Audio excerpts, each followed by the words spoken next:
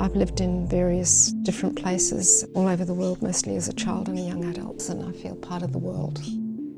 When I was 5, we moved to Southeast Africa, and I was immediately captivated by the creatures, the insects, the fauna around me, the birds and the reptiles. They were so beautiful and intriguing, and I was also diving into stories from Grimm's Celtic tales, Hans Andersen. I loved fairy tales.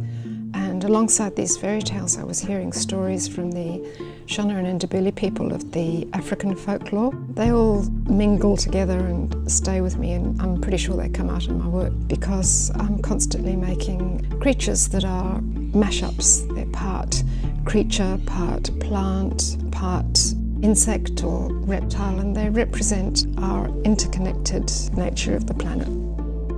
I take mythologies and stories and ideas from diverse cultures. Mythologies tend to coalesce around particular stories, so they're the creatures that I work with, they're my family. The work that I'm making at the moment represents an amazing biodiversity. I'm fascinated by conscious and subconscious lives that they have. What I try to bring out in the work is an idea of caring and an empathic response to all forms of life.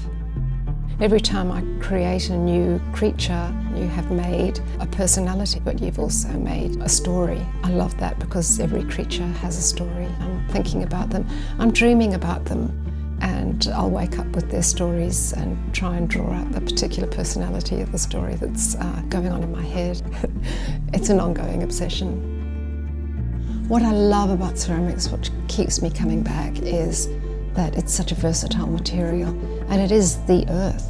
I think that you could probably work in ceramics for hundreds of years and never get to the end of the kind of forms that you can make with it. It has heart and soul, and it's just a beautiful material to work with.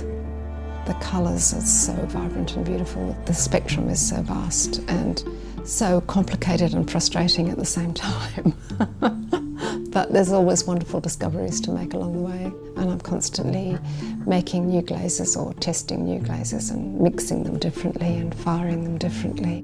It's kind of addictive. I can't stop doing it.